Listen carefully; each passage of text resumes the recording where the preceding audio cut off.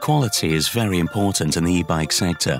The thing that you need to remember, I ride an e-bike in the forest, and it's quiet in the forest. This means that every noise made by a motor is perceived as unpleasant. If you don't want any noises, you need very precise production.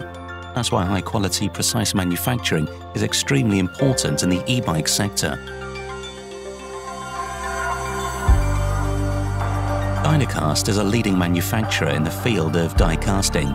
We produce zinc, magnesium and aluminium components approximately the size of an A4 sheet of paper. We manufacture housings for e-mobility, from small housing units such as radar housings to large housing units that contain various electronic components. My name is Marcus Bayer. I've been working in the foundry industry for 6 years, and I've been with Dynacast for more than 2 years.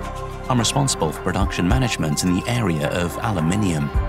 Personally, I believe that the topic of e-bikes is becoming increasingly significant due to the changing mobility requirements of our time. Around 10 PCD tools are used in the process for making e-bike housing, and around 20 carbide or HSS tools. Production of housing units is not a problem in itself. We have great machines to do this, and we get things done. The challenge in all of this is to produce the units in series production. We are talking about several thousand units per week that we want to produce, and we need to do it in 3-shift operation. This means that the process must work in the long term. Our remanufacturing costs were adding up to several thousand euros per month, and we only had to spend this amount because the tools were not lasting.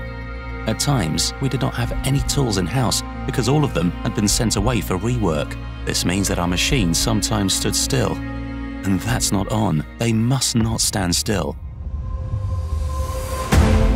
A huge advantage at Gühring is that we have the same contact person right from the start. We're able to work on a topic until we are sorted, until we can really say that it's working.